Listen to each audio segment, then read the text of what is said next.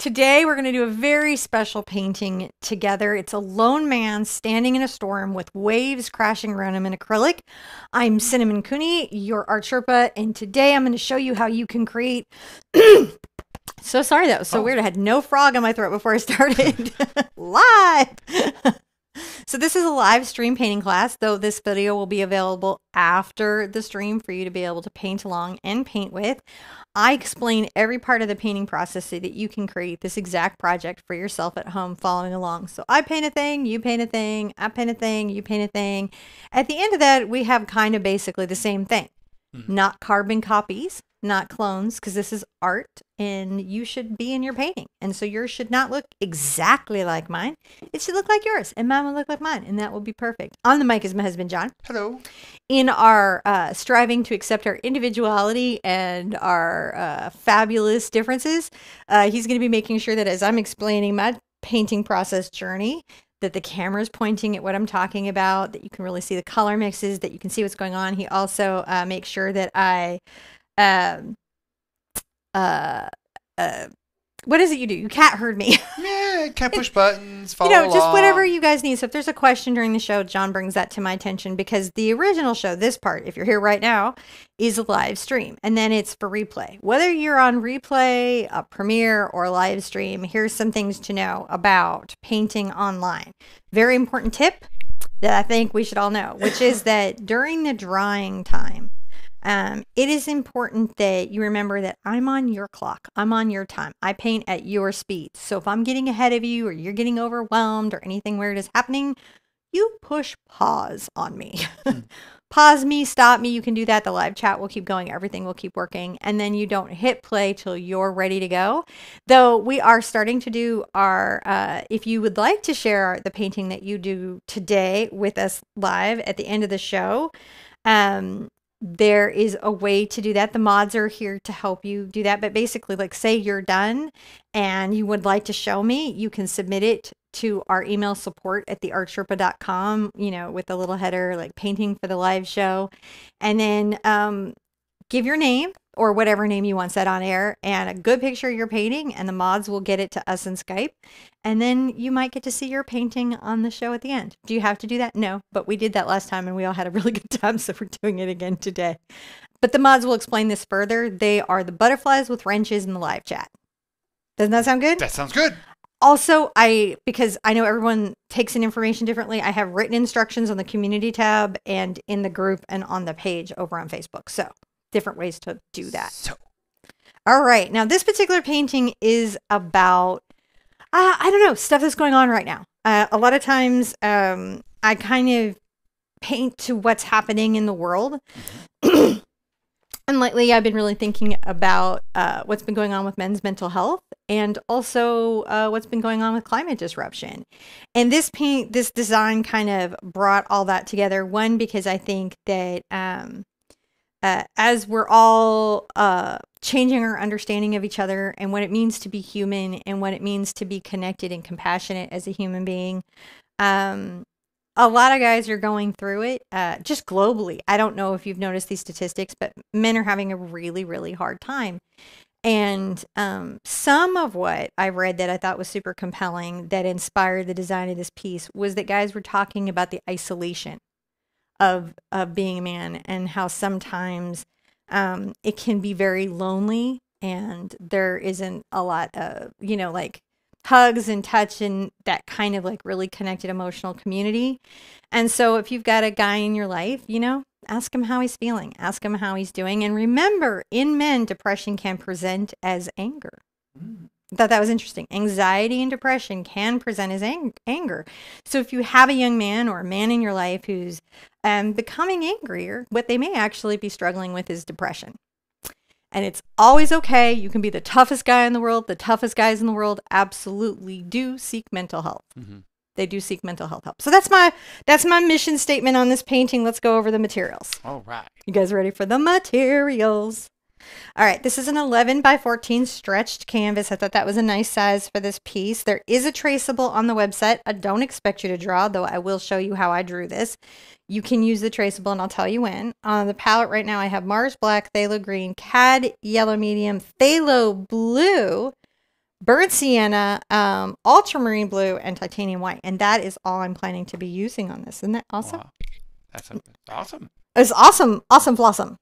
Now, I think initially I may take a little bit of my burnt sienna. I'm going to put another little bloop here. Did you see me bloop? I did. I blooped. And a little ultramarine blue, and I'm going to make a gray. It's a sort of an interesting soft, neutral soft gray. And I'm going to paint the entire canvas with this. John, do you want to throw up a step? Sure. All right, so the first step, as is often, not always, but as is often, is painting the entire canvas a solid color. And I'm going to start with a mixture of burnt sienna and ultramarine blue, which make a nice gray. I should make a short video on how to make gray with these two colors, shouldn't I? That would be very cool of me. That would be very cool. Now, I kind of put them 1-to-1, so there I may need to add, about half of that blue to this to really gray it, where I want it in that blue-gray range. To get the good gray, you've got to be a little biased ultramarine over the brown. That's a nice amount.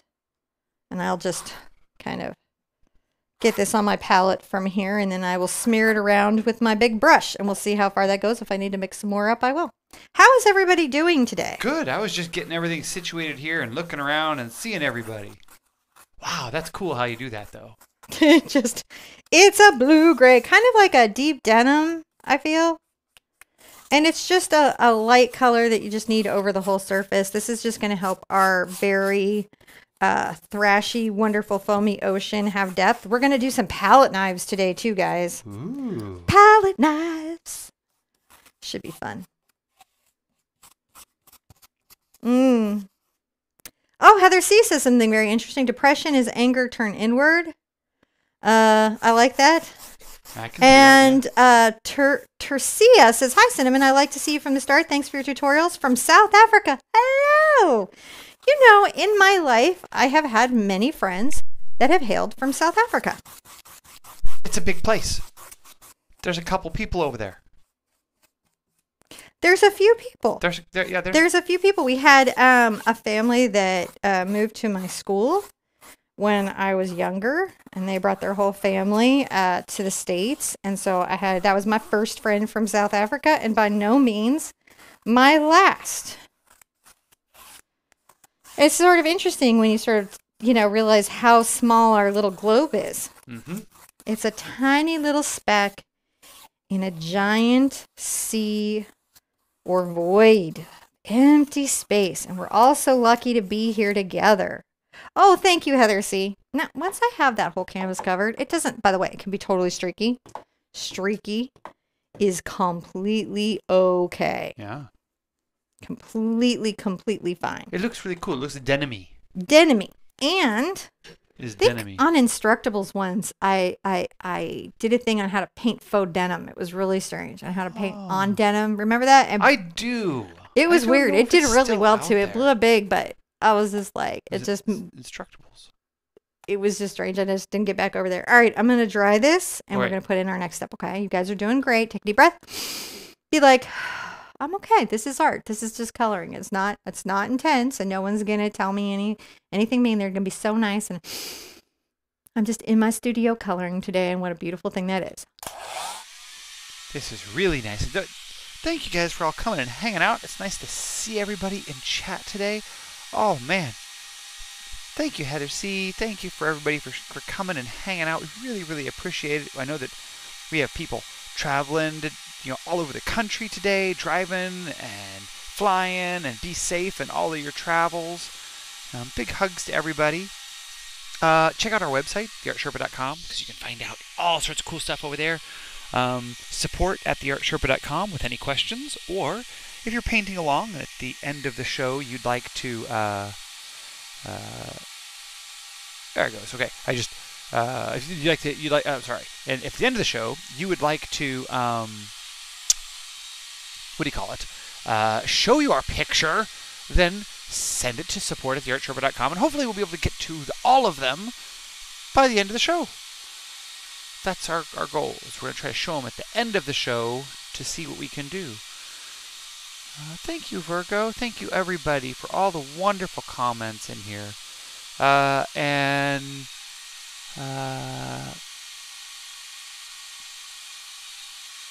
and the let's see here. I'm looking into what it says. We'll make sure that we go over those color mixes here as well. Just a second. What was the color mix you used there, Cinnamon? Ultramarine blue and burnt umber make this fabulous color. We're going to get into some really cool muted colors that sometimes are kind of hard to know how to mix. So you're going to come away with like, I got some cool water Icelandic mixes going on. Isn't that lovely? Isn't that lovely? Another tip for you if you're here for the live is to take your chat setting off of top messages and put it on all. Otherwise, it'll send them to you out of order. And sometimes the chat won't make sense. I don't know. It's something I've noticed when I forget to do it, where things are like out of order. It's when I generally miss questions is when that is there. Now, I'm going to take a little bit I'm just going to sketch kind of like a thought of something. I've got a Dritz chalk tool. This is actually for sewing and doing tailoring. It's a tailor's chalk tool, but it's fantastic. They have it at Joann's. Honestly, sometimes getting it at Joann's is the only place to get it at a good price, because every once in a while Amazon will jack up the price like a ridiculous amount. You know how Amazon is. It's like, oh, do you all want this? Let's charge you $1 million for it. So we don't have it on our own art store. You do have to go to Joann's. I recommend them if you don't have that as an option or you don't have access to this. Kids Chalk works just the same. This is just kind of fancy and convenient. I'm going to come over here to the right hand side, and in the lower right, I'm going to kind of make a little lower line, and I'm going to just talk about my rocks going off the screen. And I like to make them jaggy and just think about their shape. I think about how my guy has gotten out here on this ledge. I know John has been through moments like this in his life. I think this painting, I think I've used some of the stuff that you've been through pretty heavily. Yeah. I might want to make this a little bit smaller just so that there's lots of room to put my figure. You know. Well, I think it can speak to an experience that isn't uniquely male, but oftentimes is. You know, sort of having to feel like you're standing there weathering the storm alone. I think it's an interesting. You know, sometimes you got to do it in a suit. Well, I think sometimes guys end up in the suit when they're in this experience. So what I'm doing is I'm kind of scaling out how large I want my figure. I'm not really going to draw him actually at this stage. I'm going to make a little sort of T here to say, I think my guy is going to take up about this much space. I will be drawing him later, but I've got a lot to paint. I just want to know how much general figure that he's going to take in, because he needs to feel small in the storm, if that makes sense. And so when I'm trying to scale something out on a canvas, when you work in computer spaces and then you switch to canvas spaces, one of the interesting things is you can do the mathematical scaling, but what you'll find is sometimes when you work with it kind of tactically, I'm going to think about the size of my wave. I like to do these little preliminary sketches, and what they help me do and what they can help you do is, before you're deep in the painting, kind of create an object relationship scale. You know, so that you're not, 5 hours in and then go, that figure is too big. Yeah. That wave is too small. It happens to us, happens to me, happens to everybody.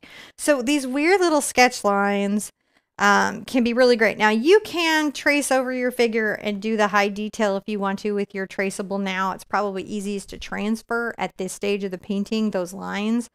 But since I'm doing so much painting here, I'm going to kind of not put him into a little bit later. So his drawing segment will be later, but if you're using the traceable, this is a good stage to use it. You can always reset it as you go. Let's call that a step. All right. You ready for the third step? I'm ready for the next step of our lives. All right. So, the other thing is, you guys remember you can submit your painting results with me here. You can the moderators, I gave the moderators some instructions, so they'll share those with you on how to submit your paintings. Going to talk to you about it, and we might show them at the end of the show if you would be into that. All right, let's begin by kind of blocking in some more color. We've got our rocks here, we've got kind of a wave space here, and we've got kind of a dark stormy sky back here. I'm going to grab my big scruffy brush. See my scruffy brush? It's scruffy. This is a number 20 Raphael d'Artagnan Bright. So Bright is the shape of the brush. The brush is made of hog bristles. This is from like boar bristles. And 20 is the size. It's about an inch wide. And the company's Artagnan. But you can find these brushes made by many companies under many names. I like this one. But, you know, sometimes my favorite isn't the best one for y'all. Now I'm going to take a little bit of my black and ultramarine blue together. And I'm going to come up here in this upper corner and start to sort of give it some real black on these little edges. See how we're giving some nice depth. Then as I'm coming through, I will add some white. This is a traditional Payne's gray. You could just use Payne's gray, but we're going to use this, and I'm going to just brush this through. Oh, what color is that? I only remember that it's 421 in the gel mermaid collection. I don't remember what they called it, but I remember its number because I wanted to get it again next time I came in. And I was like, I better remember what that color was. I'm bringing a little more gray here. And it's okay to bring the sky color past where you think you're going to put the wave. And the reason for that is that you get nice layering. Oh, look at that. And we just, you know, stormy sky. Yeah. I can bring a little white in and kind of do short little strokes through here across to kind of imply storminess. As I come over a little further to the right, I'm going to add a smidge of green into this mix, interestingly enough, and still go white. Can you see how that's gone a little green? Yeah. This is that storm.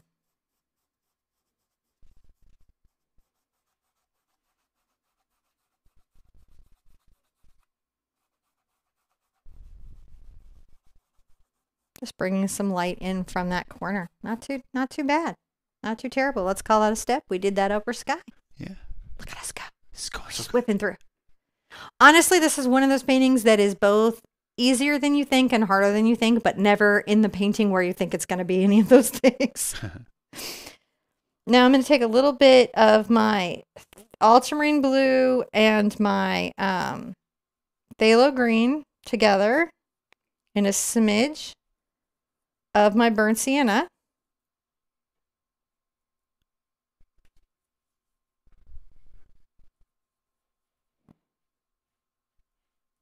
And we're going to come here and maybe a little brighter, but we'll come in with this little blue. I'll probably have to gray this out a bit. But down here above the wave, curving up, we're going to just put this like these little hints of color.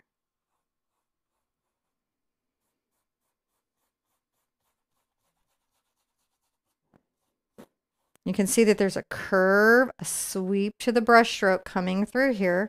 The sweep implies directionality.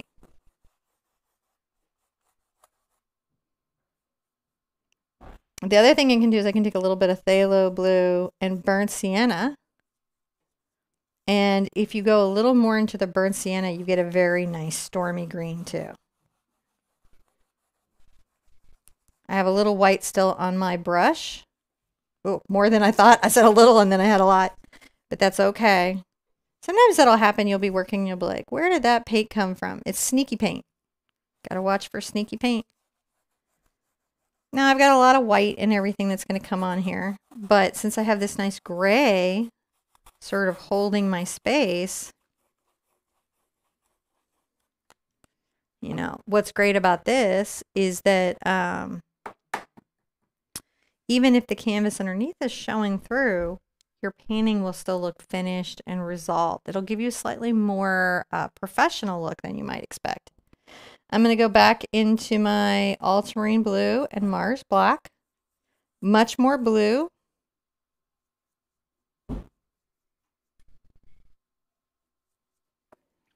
And I'm going to come here with my brush and just kind of, and I've got some white on here.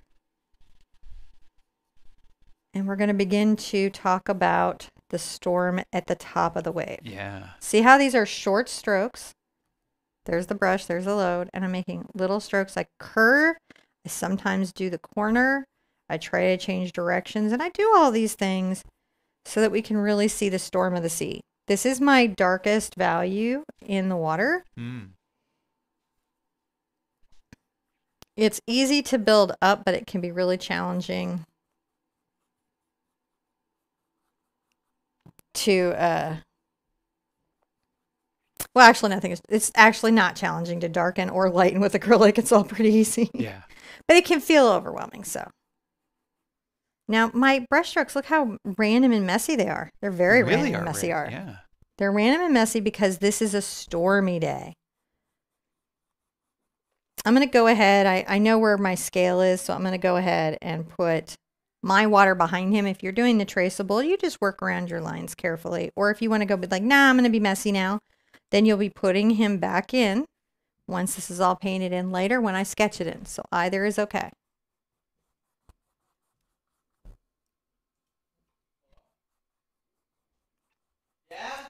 Yes? No. We're not here working, buddy. We're live, buddy. That's okay. Kids going, Dad. I'm like, what? Where'd you go? We're still here. Look, this is very just messy and silly. It's just a mishmash. Now, it can be disturbing, scary even, to be messy when you're new at painting, because it feels like painting is a very thoughtful, particular process to a lot of people, like every line. But really, painting is about, for me at least, and hopefully for the people who paint with me, it's about finding a space to relax and allow all those parts of your brains you never take out to have a minute to enjoy themselves. Yeah.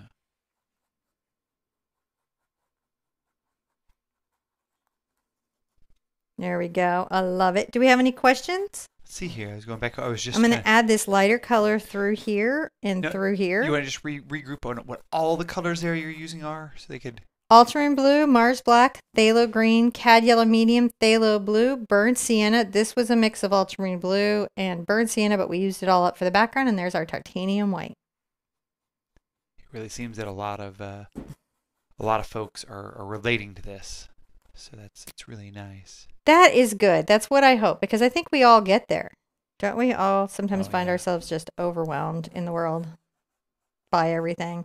I'll tell you something. Every time I see an update on the weather and temperature and stuff, it can feel a little overwhelming, because what can we individually do, right? I think we're all past the point where we realize that it is our good or bad recycling that has caused this. I mean, not that we shouldn't recycle, we should. But that it's about corporate or large entities' decisions that are really impacting us on our climate. Mm-hmm. So really what we have to do, I think, this is just my 2 cents, and you can agree or disagree. It's totally fine with me. But I think what we have to do is really write our representatives from like the local to the state to the government level, wherever you are, however your government listens to you, contact them and say, I don't care where you are in whatever crazy political ideology we have going on this year, right? It seems to change year by year. Doesn't matter where you are in the spectrum of political ideology. This is a moment you have to rise to. This is a moment you're going to actually have to do the job you're paid for. You're going to have to meet this moment, not the catastrophe, but the moment now. This is the year. I don't know.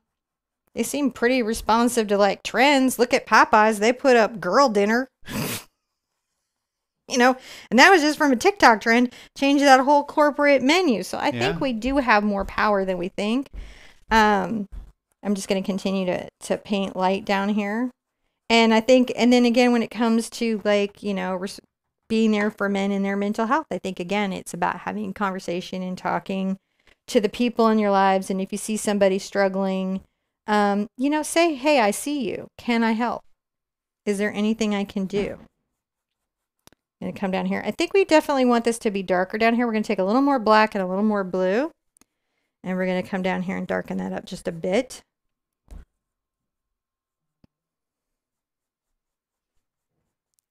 Here we go. Lots of agreement from everyone here.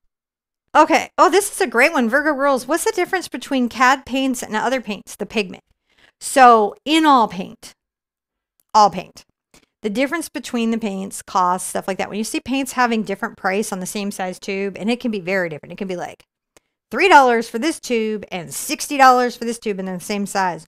Generally, that's the pigment. Cadmium pigments are a more expensive pigment to make because they're more dangerous for the paint maker. Once they're coated and bound into the paint, and they're, as long as we keep it out of our mouths and out of our lungs, and really just out of our lungs is the big one, we're pretty good. But when you're making it, it's powdered, and so that's a thing, and it's expensive to get.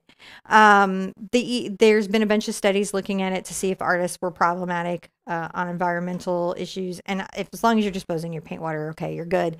And in student paints, they don't have any cadmium pigment. They'll call it cadmium, but it'll also have this little word next to it called hue.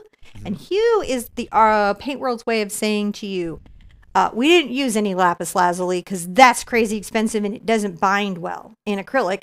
But we made a color we think is real close to lapis blue. Right? You'll know you bought lapis blue because you'll have bought a tube of oil and it will cost $600. You won't accidentally buy lapis. You're going to notice it at the register. Hard. Yeah. I think I've seen some get up to $1,400 in the handmade paints. So like real pigments, you'll notice because like their costs will go way up. Fast. But if it's like everything is sort of the same price in the same line, that's generally an economic decision that the makers made. And it won't have any dangerous pigments. It won't have any rare pigments. It will just be either pure pigments like phthalo, which is inexpensive for them to make, or titanium, or it'll be a hue of the pigment. Was that a good answer? I feel like that was a great answer. Diana of AR Design says, this composition reminds my feelings after my dad passed away last year. It was a difficult and scary time. And on top of that, we were missing him. And there's so much that this makes me feel. I'm so sorry for your loss. And I'm glad that this painting, I hope, is tapping you into like some good work through feelings. I do. But thank you for sharing your story with me. And I'm very sorry for your loss. Let's call this a step. I'm kind of trucking along a little slow today because I realize some of us might be in our feelings, and I'm going to try not to rush you. Yeah. You know, usually I paint at like speed and everyone's like, slow down, slow way down. I think I'm going to get an angle brush to put in my, this first layer painting. And I'm going to do that because it's going to give me a good edge. Here's one. Oh, no, that's a bright. I went an angle. Here's an angle. It's a small angle. It's a 1/2 inch angle. So when I say angle brush, it's just because it's cut at an angle. And I'm going to paint my rocks in initially with just pure black. So I'm going to come on this brush's edge. And I like to use it to sort of really create the edges and, you know, roughness of my rocks. Yeah. My dad's actually, I kind of relate to what you were saying. My dad's going through something, and this made me think of my dad a little bit too. Yeah, I can see that. It makes me think of John. My husband had to live away from home for a period of time for work, and he was far away. He was in China manufacturing video games. Arcade games. And vintage tube hand-wired guitar amplifiers. Yes. Which was very cool. But he was very far away, and there was a lot of pressure, and he was really isolated and alone. And at that time, the company's whole future, and the video game company's whole future, was about what he was able to do there. And it's not like John had ever been to China. I'm going to paint this whole thing black, so that's why I can talk to you guys about stuff. We're just painting it all black. Brush strokes basically going from upper right down to lower left. Yeah, you were there really alone. And we had just had a baby, and he was just born. And it was a really hard time for him to be away because he was missing everything with our first child. And there was health stuff going on. Well, it was crazy because you don't, at the time, you don't think about how in this case, what happened is that our little video game company, we lost our Korean-based manufacturer, and they were like, "Here, we have some contacts in China. You can go manufacture there." And so this was like 20 years ago, like 19 really. This is like a long time ago. Like 19 years ago. And so, our little company was like, well, okay, we think we can do this. So they handed me a big old wad of money, and I took my lead tech engineer who spoke Chinese because he took it in college.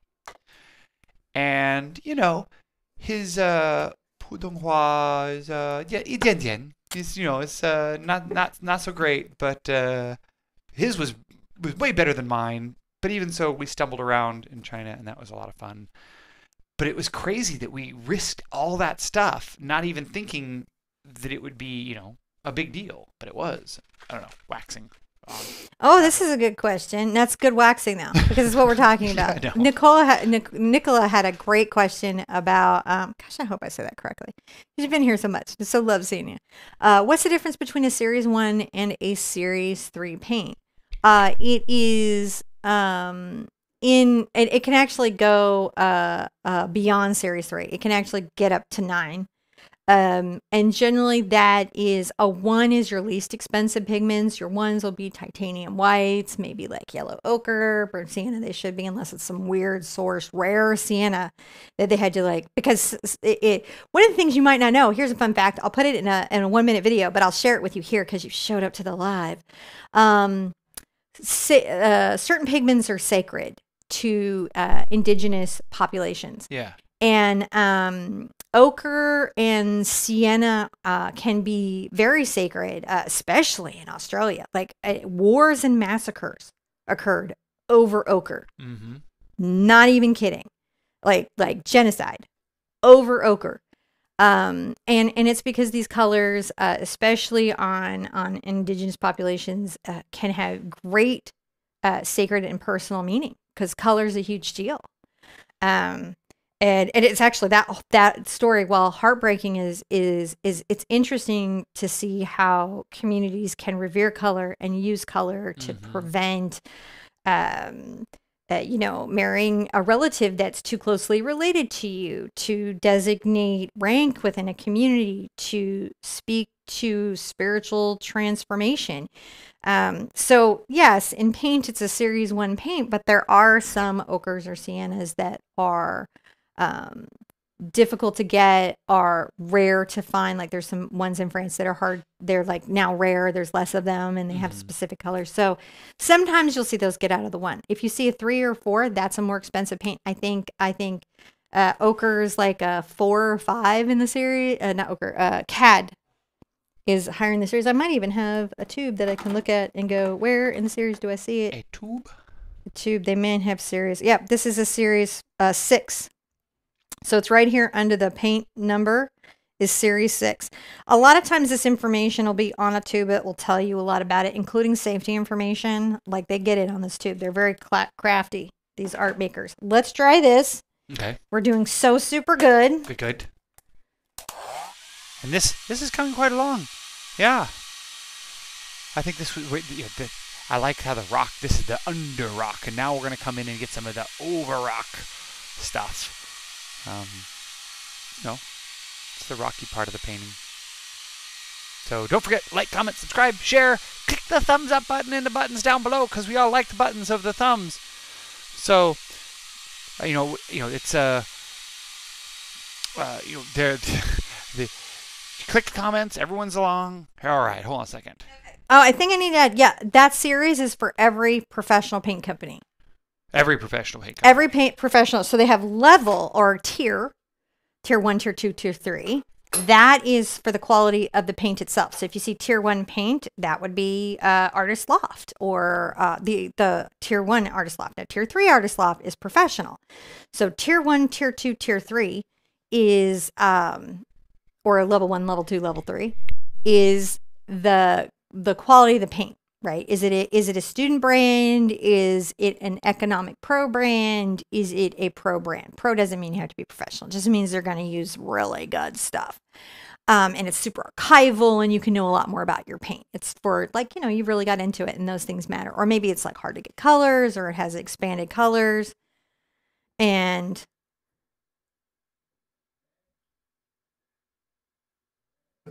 I'm just noticing there's a moment. Oh no, it's okay. I got everything. You're okay. Just have a little stress. It's just, you know, it's grown up kid stuff. Honey's having a hard moment. She's having. Can you take me off camera so Yeah, I can at least hold on, give a hug? Just a heck. Can you guys give me a second for a family moment? We're going to take me off camera for a second, but I'm going to be right back. I'm going to have to. Yeah, I'm not going anywhere. I'm not going anywhere. Okay, so she goes, and I'm going to go over here. I'm going to go whoop.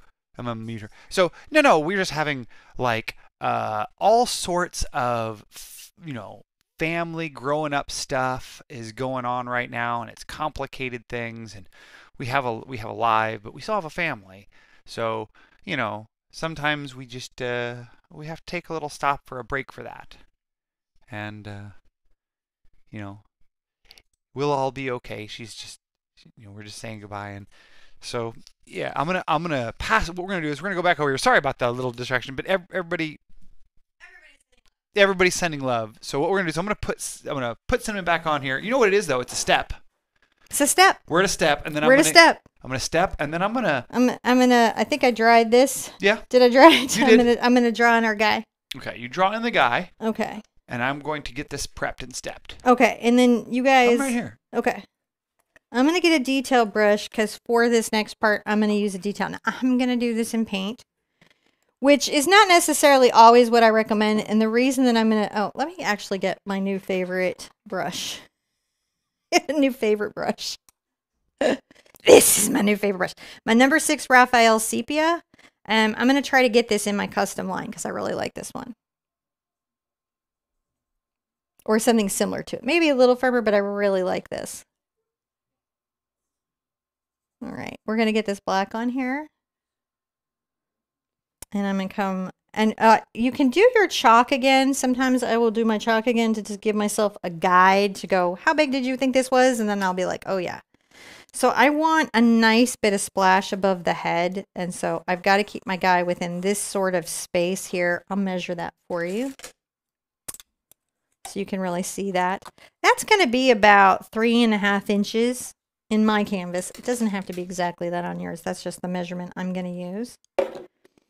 And I'm going to start and I'm going to just paint in a head. Now, what's great about the human figure is 6 to 8 heads tall.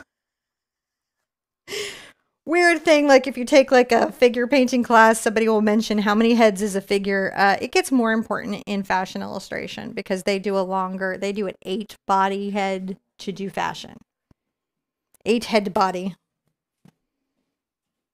That's a nice little... It's a nice little circle. It's a bit of an oval more than just a round circle. I like to come down a little bit. I'm leaving about 1/4 inch. And I'm going to give myself a sharp downward angle.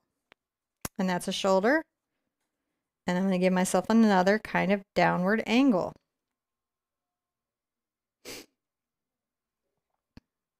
And now I'll come down to right about halfway through here. And I think I will kind of say, all right, there's a jacket here.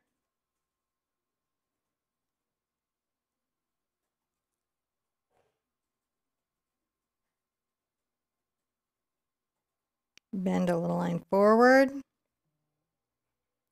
I'd have overbent the knee this time.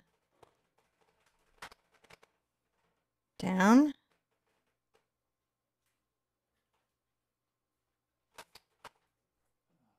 Kind of exaggerating this a bit. All right. So we've got a little bit of an activated stance there, right? Because he's going through some stuff, man, and he's got to weather it.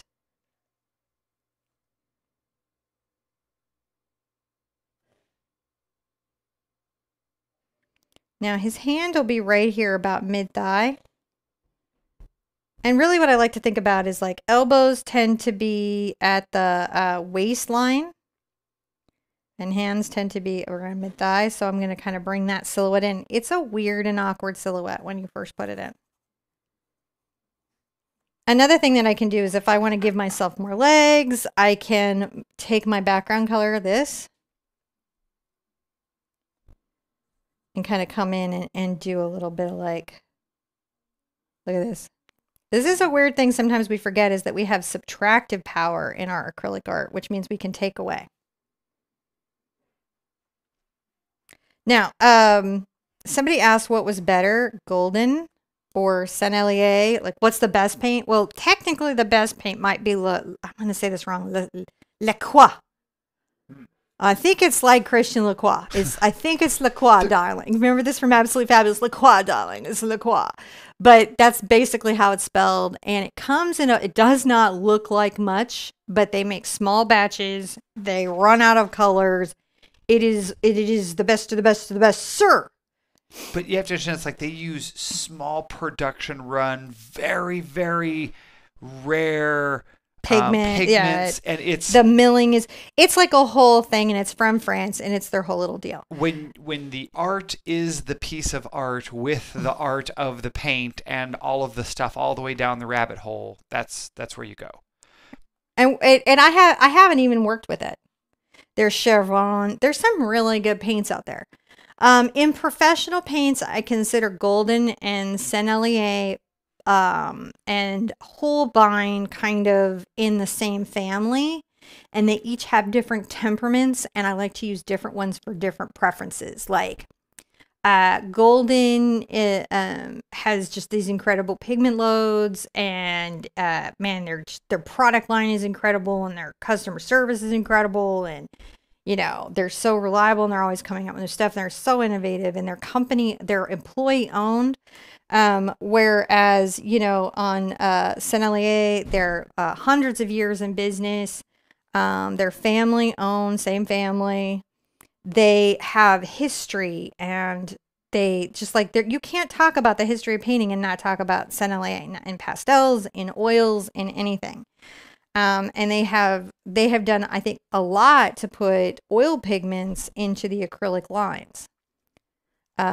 You look at Holbein. Holbein just has so many colors. They're a Japanese company. They have the best neons and so much quality within the line. They have the most gesso. They have the best gesso. They have the best gold gesso. Best gold gesso. So you just got to kind of think of all these things as different but equal. And you like them for different reasons. And it's really about you as a painter. So he's really kind of a block with two sticks at first, isn't he? Just a block with two sticks. And that's okay. You can be a block with two sticks. That's totally fine. I'm going to take a little bit of my kind of black into my white over here. And I'm going to just very carefully kind of imply a little color.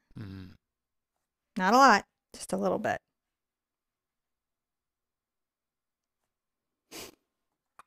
Anybody see the Barbie movie yet? It was fantastic. I loved it. Do I have any questions that I need to answer? Let's see here. I'm going to take a little bit of my burnt sienna and my white. What do you think about the apple barrel?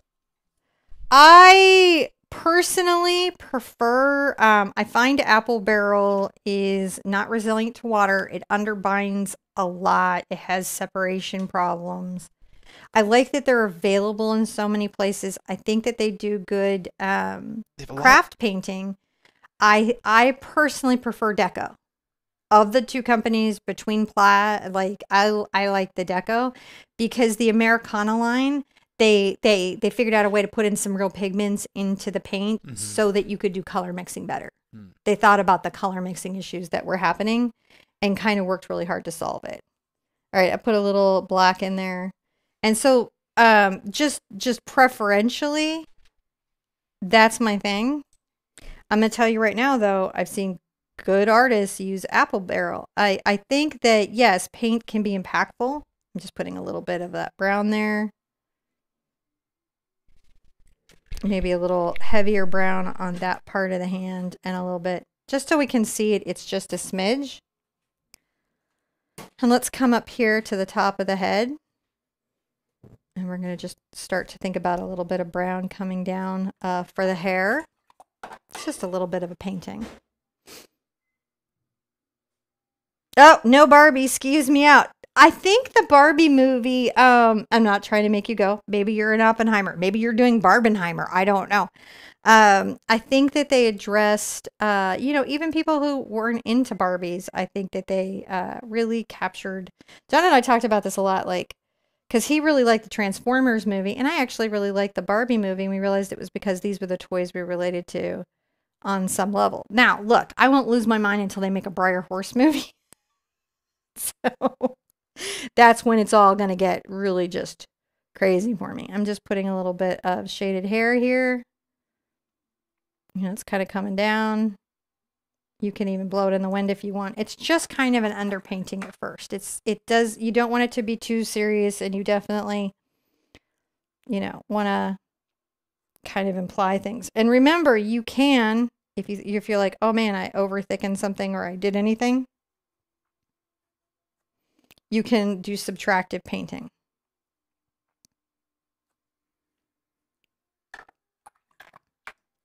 When you have that in, you're going to take a little bit of your white and black. We're going to make it gray. The first thing you're going to do is you're going to come here, and on this sleeve, you're going to put in a seam right there. Kind of curve that right in for the shoulder. You're going to come along there, and we're going to highlight the back a little bit. We're going to highlight that a little bit right there.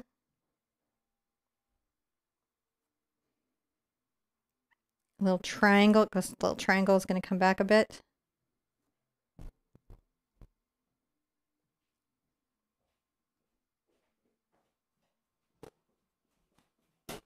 Some downward highlight lines.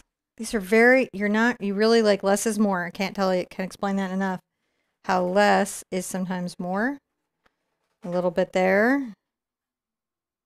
And a little bit there. When I have that in, I'm going to come into my white again. I rinsed out. I'm coming into my white.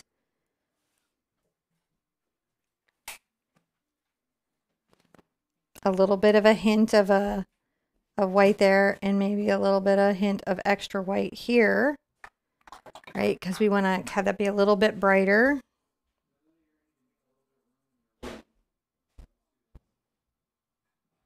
So we have a lot happening in the house right now. We're having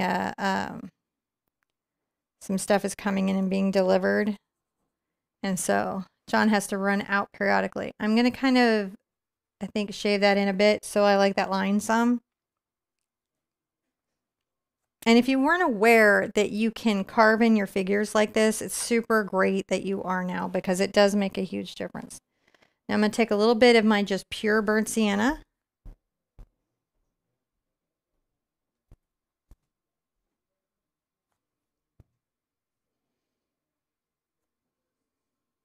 Kind of put that in there.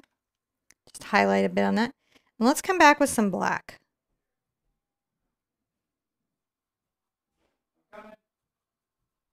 Let's come back with some black.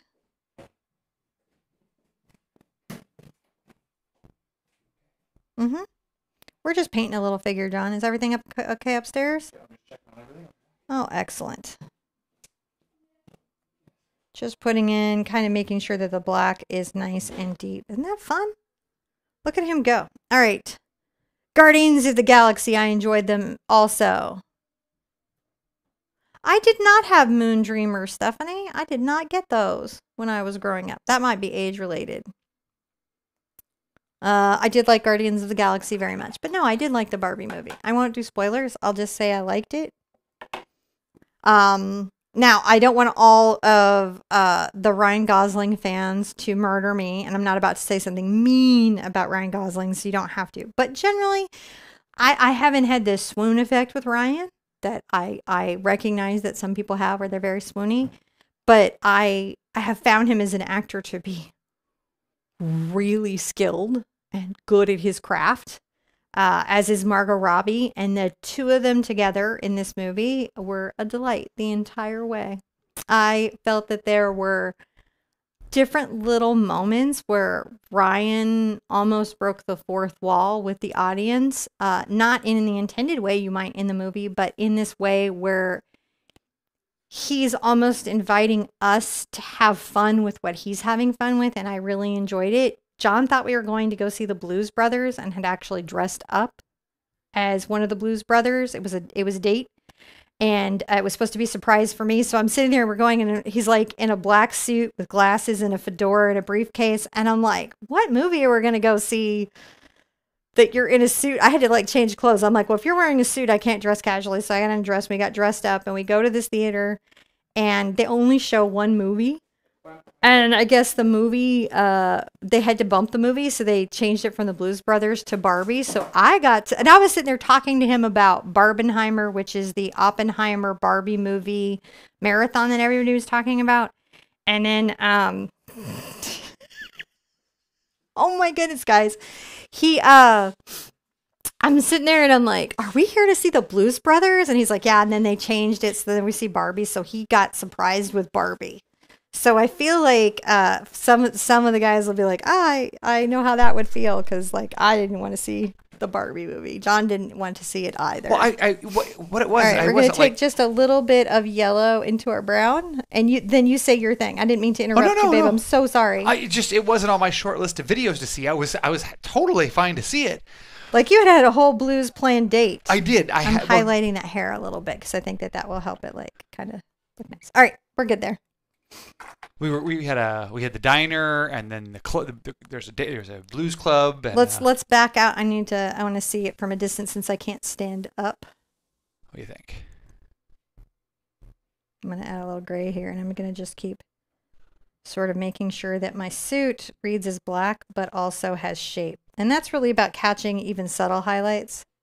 See what I'm doing? Subtle highlights. Subtle highlights, even though it's grab a little white. I think we're ready for a step and we can move on. I think so. You think so? Yeah. Are you guys doing okay? I'm trying not to speed along because I know some of you guys might be submitting. All right, back into our big brush. We're going to put a little more detail into our water, shall we? Mm-hmm.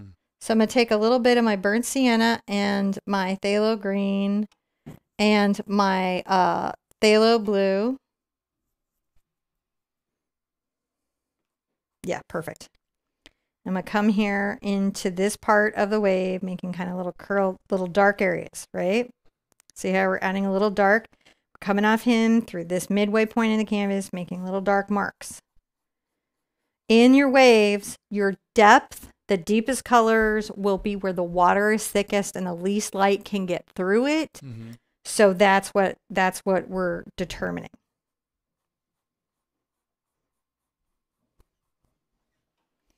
Now I can come into this, I can get a little yellow here and a little white. And I'm going to make kind of a blue-green that I'm brushing here.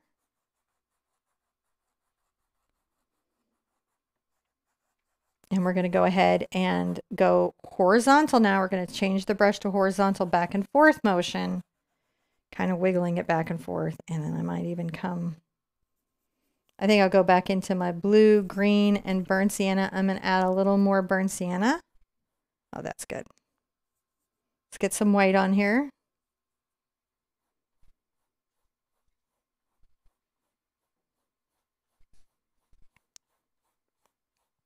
It's a very stormy day, guys. Yeah. Super stormy, and that's what we're trying to capture. I am getting this color in here because when I come in with my white, a lot of that color, I'm going to put some up here because a lot of my color will disappear. Blending it into the dark.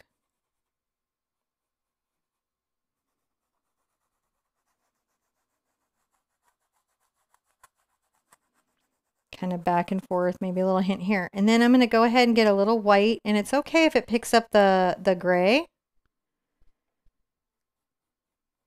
Because I'm going to work it into this. See how we're doing? And we're talking about the choppiness of it. Yeah. That's what we've got going on. Working the choppiness. Are there any questions I've missed, babe? Can we use Posca pens for fine-tuning details, or is that cheating? That's not cheating. It's a tool. It's a paint pen. They made it for you to do fine details. I love Posca. You've not cheated. You've just been creative. as an artist should. I'm taking little short marks here into the water to kind of talk about maybe some of the energy and maybe be a little more painterly. Yeah.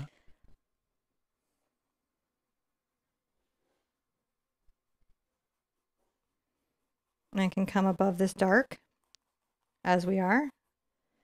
Maybe a little more white. I do want it, because I'm going to come back with a knife, a palette knife. I don't want to have my brightest white yet. That's why I'm adding tones and tints to it. All right, and come back and mix into that gray. And you can see we're just thinking about our waves, aren't we? Yeah. Splashing.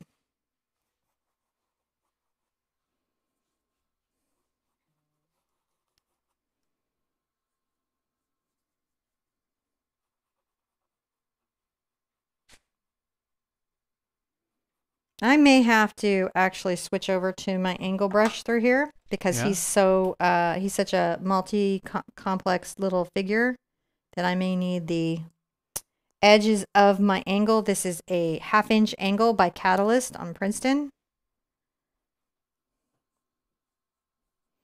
I'm bringing my white to my gray just to make sure that as we go around him a little to lighten him up.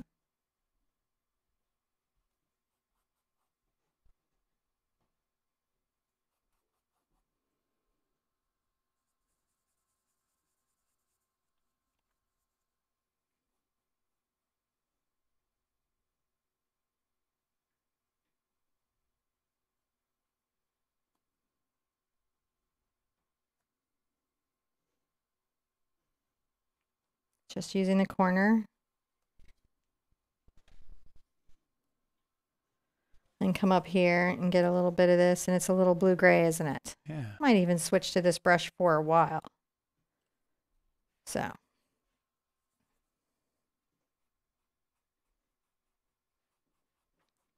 Let's make rough, crisscrossing, wild brush strokes. See how these are wild? I do. These are wild. And this will help us when the knife comes in. Again, it's just a palette knife, so nobody's going to get hurt. Don't worry. All right. Any questions? Let's see here. Oh, I think your hair looks amazing today. Thank you. Thank you. And lots of people talking about how they relate to the painting, which is really nice.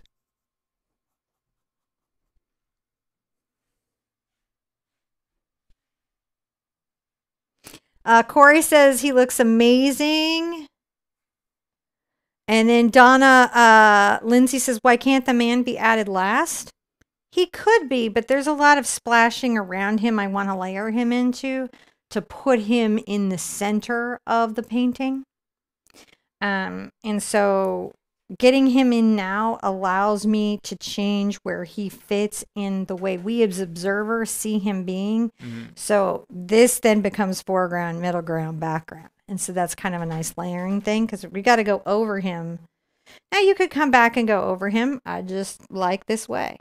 One of the things that I'm going to tell you right now, very important thing, and I don't care what any other teacher says about this, I really think this is true and I have a lot of experience, is that there are almost always tons of ways to accomplish a goal in art.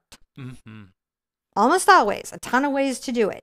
Sure, people have techniques, right? And they may have preferential techniques and they'll be like, this is the way you have to do it. I'm going to do light, wispy brush strokes as I come through here. See these? Yeah. Little light, wispy brush strokes. One of the things like, here's a good example. Anybody ever hear of a makeup company called Anastasia Beverly Hills? No. No, you would not. As if anyone has heard of Anastasia. Not me. In the mid 2000s, this woman's brow saved us from the Pamela Anderson. I love Pamela, but the brows were a little thin. Brought the brows back. Mm. And she, for whatever reason that I've never been able to understand, pretended to invent golden ratio. Huh. And I don't know, that's maybe harsh. This is something that I'm adding a little more blue to this as I come through here. Yeah. And I'll maybe come down and get a little more gray into it. So what she did is she basically used golden proportions to lay out the arc of your eyebrow, right? And then, and understand, this is from like I think I've seen makeup tips from the 40s with this exact nostril to the front of the eyebrow, center of the iris to the arc, and then the nostril to the edge of your eyes. Like you know how you're supposed to line up your pencil like this to figure that out. She patented this. I don't know how she got this patent through. Yeah. Right? And then she's like, this is my way, this is the best way, this is the only way. Well, it's the way we've been doing it forever. So, but there are other ways to do, you know, an eyebrow, even there, right? Like the golden ratio is great, but there are other choices. And that's the thing that you got to keep kind of in mind. I'm going to do very light wispies here, so we have lots and lots of contrast. Let's call this a step, and then we'll continue on in our water, because I don't want to get so far ahead of everybody that they're overwhelmed. You know.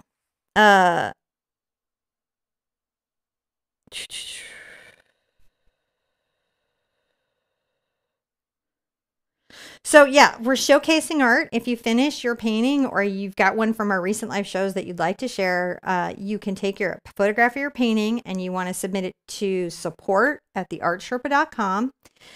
Please include your name. And the mods are going to try to get that to John before the end of the show, and we're going to show some.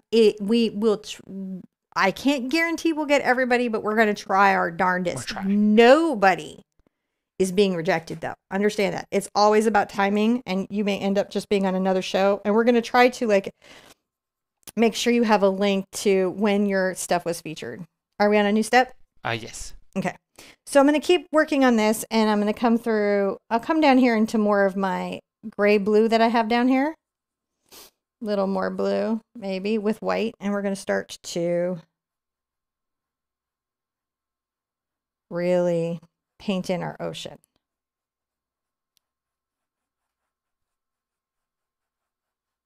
These will be horizontal brush strokes. I can always come up and get into my phthalo blue, phthalo green, burnt sienna up here.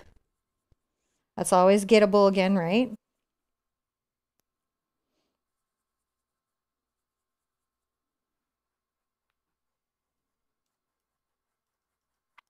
And we're going to sort of blend this up in there and make some nice little motion in the water. Can kind of come back and forth. And then if I want to come down into my blue-gray, I just layer that right in, don't I? Let some just peek out. It's a storm. It should be messy.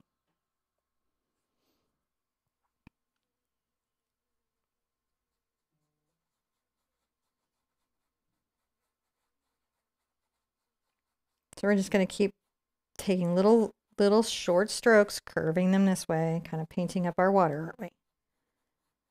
Now, the reason I do this brush before the knife is if you're not really doing knives a lot, doing an entire painting in knives can be overwhelming, but if you do a lot of it brush and then finish it with knives, it's a good entryway to getting there. I've moved to the corner of this brush, and I'm going to do some little light lines that are with the toe corner of that brush.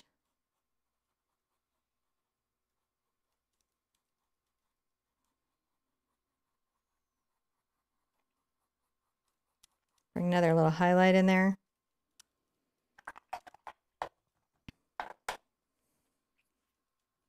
I rinsed out. I'm going to come down to my gray, kind of mix it in, get a little more white.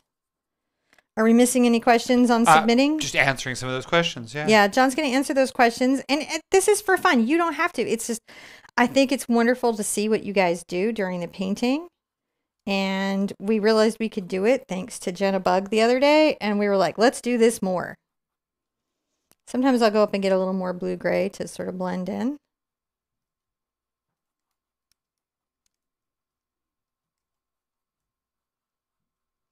But yeah, teachers will sometimes, you know, say all things must be this, or you can't use black in landscapes, or I invented the golden proportion eyebrow. Just... But there's always a lot of ways to do it. You know, that's the thing to know as a student. As my job as a teacher, it's to think of how many ways can I show you to paint this, and how many ways can I help you through this project. I'm doing little short marks around this side of his head, I'm using a little bit of my mixture of my phthalo green, phthalo blue, burnt sienna, and white from up here down into my black down here. And you as students just need to realize that teachers are people, and sometimes they form strong opinions, and those opinions are only of value if they help you get the job done. Isn't that scandalous? Yeah. That's Could true. Be. Huh? Could be scandalous. It's scandalous. All right, I'm putting a little blue up in the wave because I just like this color so much and I really want to layer this out. I think I'm also going to brush in a little brown. I'm going to take a little of my yellow. Let's go a little yellow and a little burnt sienna and then maybe even a little black.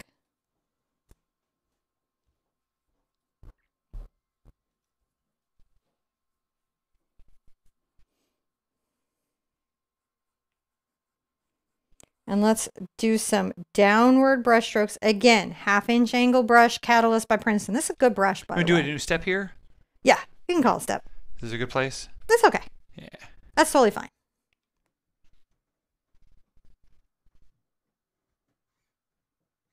So this is a good question. A very long number. I'm not going to read out the number name. Many numbers. Asks, what do you think the man was thinking standing there? I think I was thinking that he felt overwhelmed and that he was on this little bit of dry land, but it felt like the ocean was swelling up and ready to take him whole. Because I think sometimes, and again, I'm using my own experience. Sometimes mental health issues feel like that to me. A little bit like I'm going to be swallowed whole. I'm adding a little more burnt sienna and black to this. I'm going to put some darker brown down here. And so I did use some of my own personal experience to sort of project into that. I did try to watch a bunch of reasonable talks about men's mental health. And I tried to watch a lot of perspectives, even ones that I don't particularly agree with. I do try to, on occasion, aggravate myself by getting out of my own bubble. I highly recommend it. And watching perspectives that you deeply disagree with. See, to me, there's an inner conversation happening where he just looked at his phone and then looked up and said, the GPS surely doesn't mean go there. I'm adding a little more black as I go. And I'm just trying to give some dimensionality to this. I'm going to bring a little bit of more black down through here. I'm not really rinsing out my brush, so color is carrying with it. Just pulling a little more black down. I'm going to be doing some with my palette knife, but getting that brush work out early really helps me.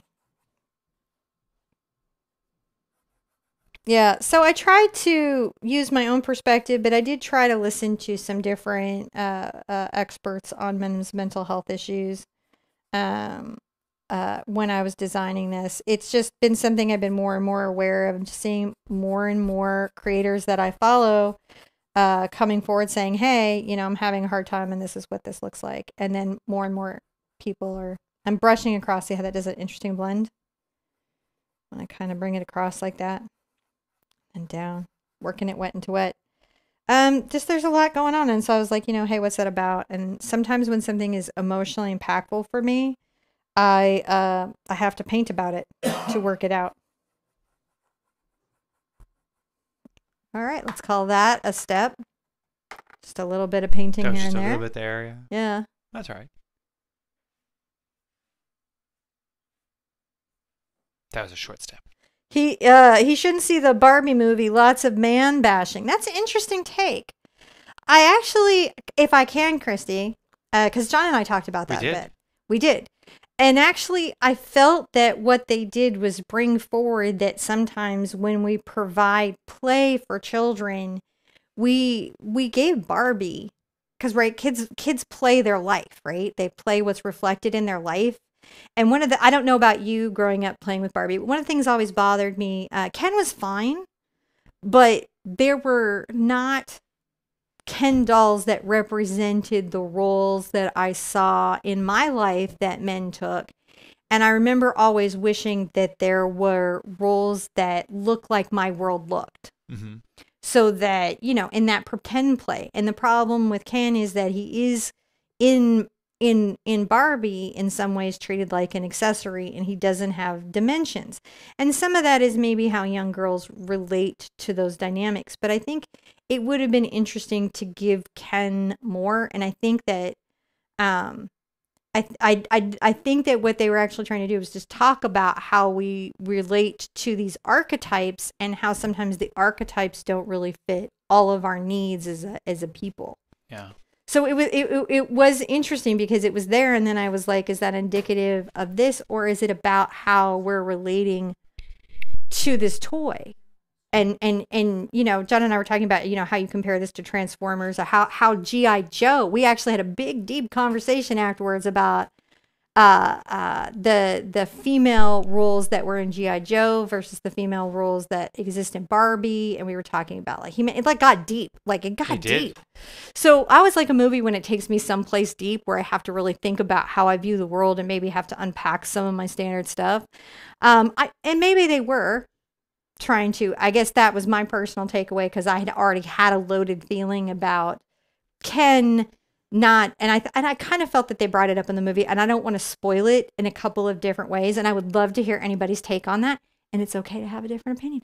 It's all right. We'll all survive it, and it'll be fine, and we can thumbs it up and be nice, because we're gonna be nice in the comments and everywhere and all the time, right? Yep. Okay. All right. So we stepped, I think. So now we are on to. Allie Scrap says, I felt he finally accomplished something great and he feels like he can take on the world. That's just me. I love that.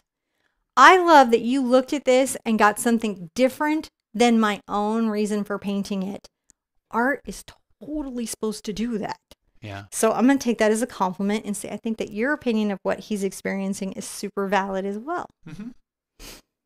Okay. We got a new step? Yep.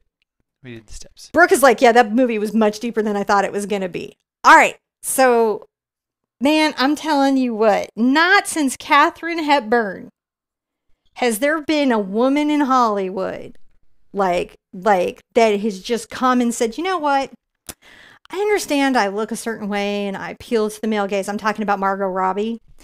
But also I'm kind of a boss, and she's a massive production company, and like overnight she became like super powerful and like is just making her own money and is like taking over and changing things. I'm super excited to see what this production company does, and I hope it brings us lots of fun, innovative, and unexpected projects. I'm getting my brush with my burnt sienna and my cad yellow and a little Mars black, and then I'm going to come into my white, and I'll go ahead. It doesn't matter. It's okay if it picks up a other little color what's around it, but I want these to be just slightly warm tones up front. Even though we're going to have lots and lots of dark down there, I want to have a little bit of warmth. Smidge, some maybe green in there. See how I'm just kind of trying to make just a little bit warmer? Oh, there we go. Perfect. There's just a little bit of warmth in that color. And I'm using these very short, very rough brush strokes, right? We're layering those in. So, yeah, I thought it was a super interesting movie. I haven't seen Oppenheimer yet. I probably will go. Or see it. I did see, we're just continuing this warmth through here, and we're going to come up here. Now, as I'm going forward, I'm going to just make shorter little. See how I've angled the toe down and the little short end up, and I'm making short little marks kind of coming up this way. There's different ways that I kind of try to set up the energy of the brush when I'm trying to be energetic with the brush, which is what we're doing here. I'm going to go ahead and get a little black and blue in my brush. I haven't rinsed it out. And just down here at the corner, I'm going to kind of blend that in, this dark, stormy energy coming up into that warm brown. Come and pick up some more white into that. It'll be a little more gray, but we're blending those things in. And again, we're gonna have the palette knife here, and it's gonna even kind of chop it up even more, so that's sort of nice. But that's like this weird last finishing thing that we're gonna do.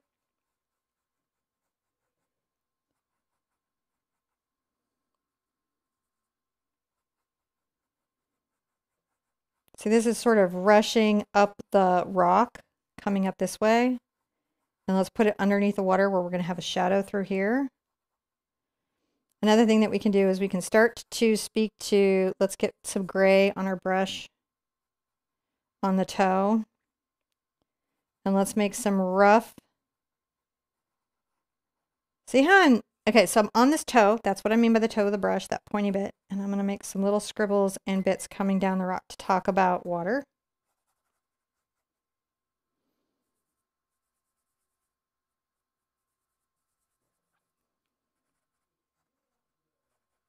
And again, we're going to have the palette knife, but it's just nice sometimes to kind of get in a little bit of that roughness.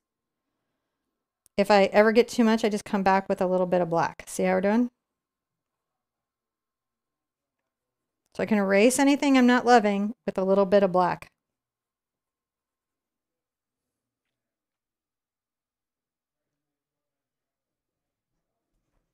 Ali Scrab says like he reminds me of my dad because their dad was super positive influence on their life and my art and to take on challenges. So I feel that the roles that we play in, there's no right or wrong way to have a family in any means. But the people that come into our lives, family, friends, teachers, family members, these different roles, these different people who come in and show us different ways of living our thinking. And I think that I see great value in what dads bring to the table. I do. It's important stuff. It was for me growing up, and I'm not saying in any way that you can't have a tremendous childhood with a single parent or any of that. I'm just saying if you're blessed enough to have a full life with a diverse community of people and family members who can bring different ways of looking at the world to you, you end up a much more whole individual as an adult. That's all I'm saying. I love how we have to like caveat everything on the internet these days, right? Just to be sure, just be like, look. I'm not making some crazy other statement. I'm just saying this small thing, which you can take or leave as you please. So we're just doing this rough down there. I can come back into my white. I've got my gray and white. Still off-white, right?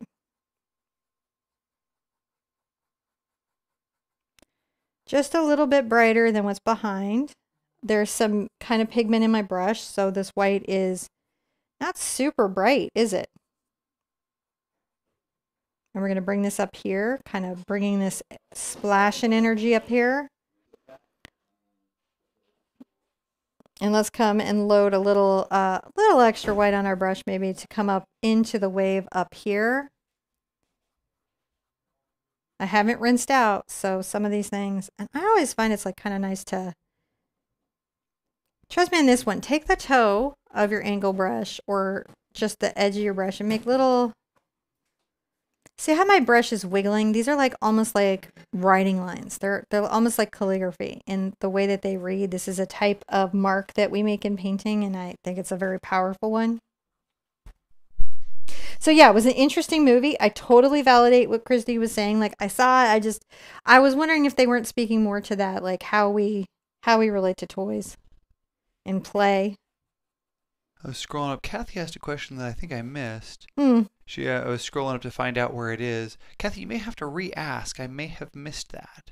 You may have to put it on all comments too to scroll up and find things, because if it's on top, it will hide them from you. Oh, sorry. Let me see if I can find that for you. All right, let's come through here, and I'm going to just very carefully kind of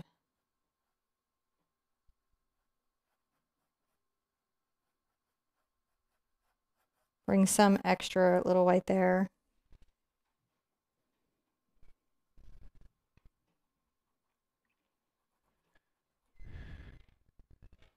I'm going to come on my toe again here.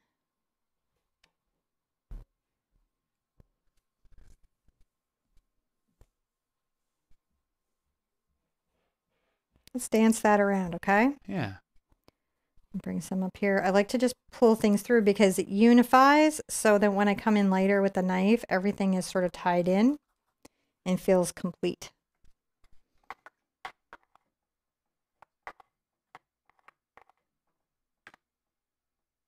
Oh, goodness, Brooke, this is getting deep. I need a silly Sherpa painting so I don't cry at work. I have drippy lips coming up soon. Mm-hmm. I have drippy lips. I have a new magic book. I'm going back and repainting some of my older designs because I want to give them a fresh, modern look. Mm-hmm. And I feel like I would do them differently now. So, like, keep watching. Lots of light Sherpa coming. Maybe not the tank one in the sunflowers, but like the rest of them coming up. All right, let's do a step. And we're going to get our artist knife out. Let me get you a step up here a second. Hold on now, if you don't have an artist knife, you can still complete the painting. Just do this with your brush and just keep layering up the colors as I'm layering up with my knife. So if you've got a brush at home, you would just keep doing these techniques, pulling up lighter and lighter and lighter colors, right? Try to allow it to be dry brushing. Try to skip, like let it skip over the canvas and let it be rough. But I really like a diamond knife. So this is a diamond artist knife. It has what's called a crank in it, and that allows you to easily tuck your finger here. It has generally 4 angles and a rounded little nub toe. We do have these on our website for sale, and you can generally get them some places now. So, but diamond knives, you can get plastic diamond knives sometimes for like $1. So it's just, and you can also sometimes cut up a loyalty card. So it's really, really about what you're ready for. Virgo's like, Cinnamon, where are your paintings for sale at? They are for sale here sometimes, and I've got, we're going to do a big art sale coming up soon, in the next 10 days. We're still working out the logistics of what paintings we're going to put up for sale. And, if we're going to do a live painting marathon where the paintings that I'm doing live are for sale. So that is coming up. Let's get our knife. You can see that here. Let's talk about this. Now, if you've never used a knife before, I do have a video on how to use artist knives. What you saw me do is I pulled out some white paint and now I'm scraping into my color on my palette. And so I'm just using what's here. You use what you have. What would be in here if you can't do that, it's a little bit of the ultramarine blue, a little bit of Mars black, and burnt sienna is sort of what's here. Sometimes some green got into it, but it's just the little bits of color. We want an off-white. And we're going to just come over the surface of the wave, touching the bottom. See how my handle's moving around and I'm just letting the knife touch from the bottom on the surface? Yeah. So it's a little different than what we normally do. You can even kind of wiggle it around. Look at me wiggling it around. That creates a very rough and fun texture. I like it a lot, don't you? Mm-hmm.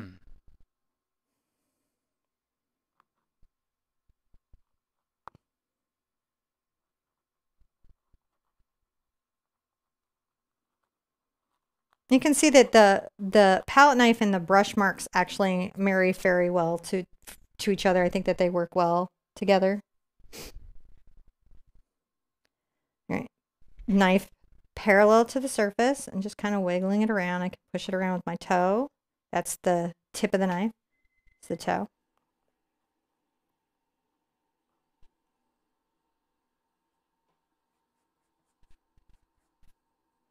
See, I just picked up color from what's around me. Mm-hmm.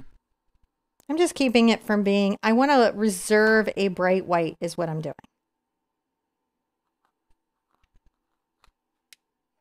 Kind of spread it around. It can be really anxious making using knives for the first time because it will feel in your mind that what you're doing is wrong and not like what I'm doing. Mm. Probably you're doing very similar to what I'm doing and what you're doing is fine, but in your mind it will feel wrong. So you see how we scrape the knife? I want you to look at the load before I start to work it down on the canvas. It's generally on the edge in what's called a rolled bead. I can use the toe. That's that little rounded point, and I just kind of move and touch my knife around to give the energy of splashing extreme water.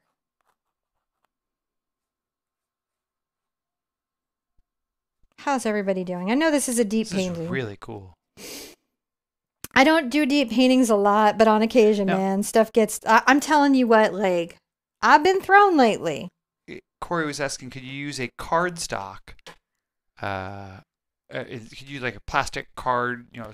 So you can use plastic cards, but they work better for knife edge work where you're trying to make lines. It can be a little harder to get the sort of pushed around rough feeling. Sometimes, like if I don't have a knife, I just go to my brush and I just try to paint really like rough and loose. Sometimes you can get a little bit like,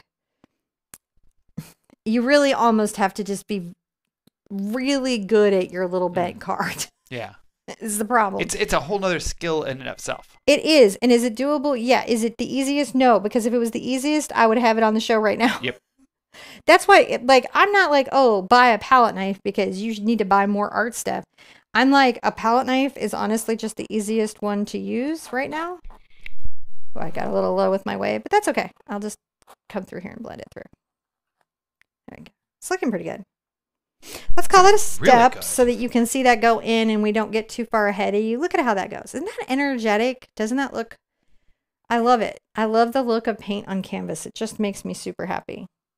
Now I've got this weird color over here that I'm going to pull in because I had some warmer colors. If you remember up front, I grabbed just such a small amount of it that it's what we would call a tint. We're tinting the white, aren't we?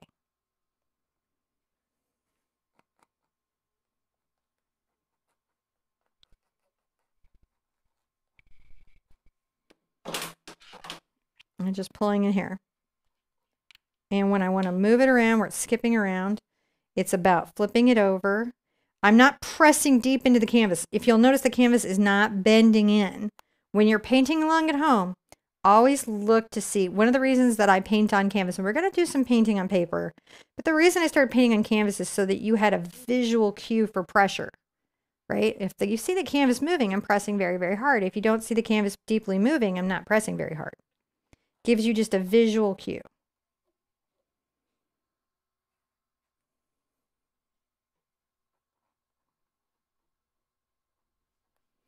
Now, when I come around him, I'm going to be extra careful. And the reason that I'm going to be extra careful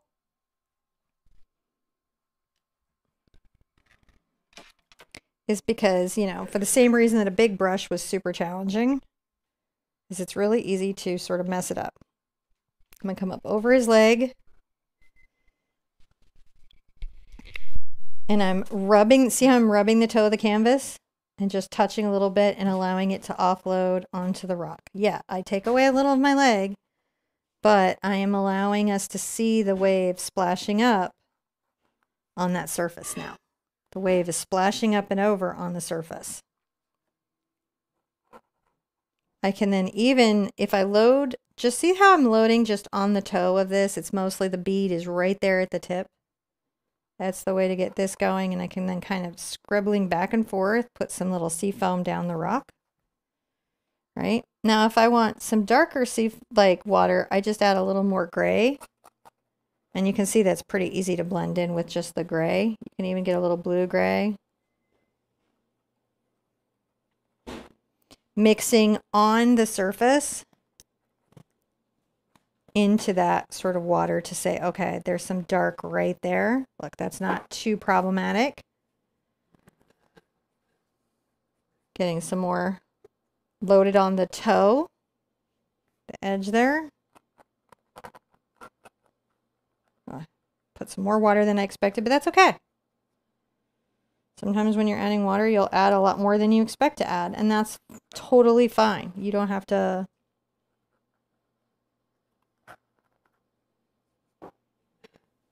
All right, we're going to do one last step after this for sure. And so let's put up another one. And then if you're thinking of submitting, we'll do... Fitting. Huh? I said how fitting it ends on the 13th step. Oh, sorry about that, guys. I try not to do that. I'm going to get some just white. Okay? I'm loading up some just white. And I'm going to very thickly put some highlights on my seafoam. Thickly. That just means, see how thick that is on my palette knife? And I'm just touching and releasing. This is sort of the highlight of the water. Turn your handle, turn your hand, turn your arm to get multi-directions. It will hide knife patterns. so you don't get like big knife patterns. And again, I have a whole video on how to use artist knives for beginners, right and left-handed. I'm touching, touching, touching. So the more of the knife kind of caught that, so I want to break that up a little bit and make that more of a splash, and that's how I fixed that. See how I did that? I do. It gave me a weird moment, and I was like, no, I don't believe in your weird moment.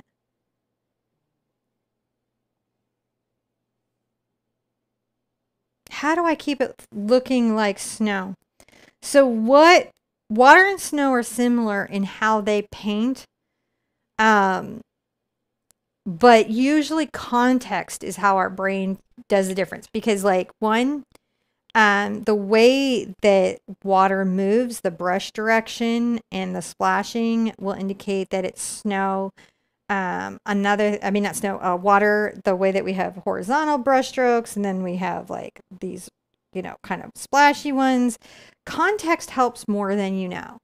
And then brush directionality, hue. I wouldn't use these hues generally in snow. We generally would see those in water. So it's really kind of about that. And then thinking about the way water breaks apart and its splash particulates are super important. Now I'm going to come across here, kind of going back and forth.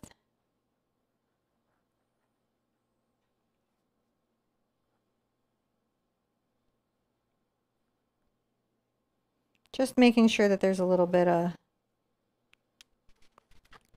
There we did. Now, I've generally got to go around the corner on this just to keep it from being aligned, but that's some nice little waves that are there. A little bit of pure white that we're going to come here. So that's a practice thing. Also, snow tends to be, I can make snow very colorful, but often it's just much more monochromatic and flat and smooth. I might do a technique similar to this if I had a skier ripping through a snowbank, blowing up snow, but I probably also would splatter. I would do a bunch of other things to solve that problem. Do you guys want to do a bunch of snow this winter? So much snow. We got winter wonder coming up. It could be like snowland. It could just be snow, snow, snow, snow, snow, snow. I haven't done it because I'm so worried with the way climate disruption has happened. I'm like, if I paint too much snow and then it's a blizzard, people might be like, I don't bless you for that.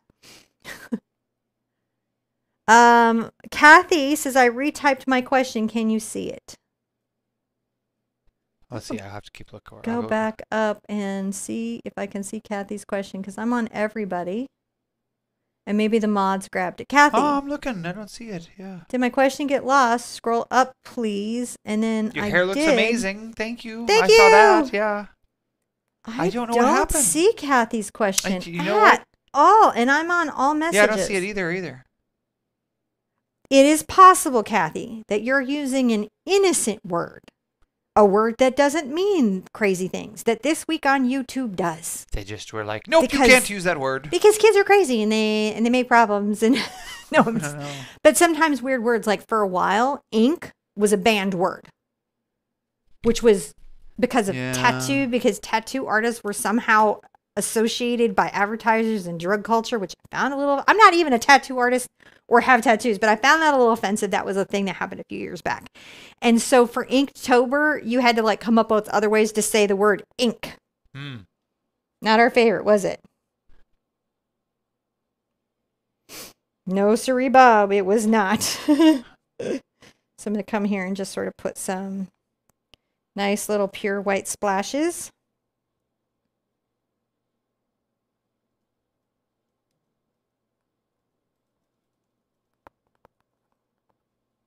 Okay, pushing that, tapping that up and down as we did. I think we're pretty good, guys.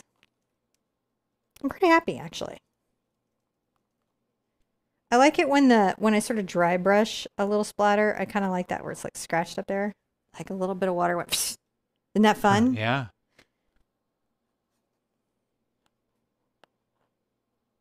I'm gonna toe load some.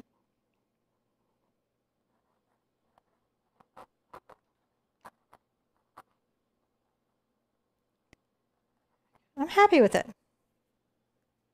I am pretty happy with it. All right.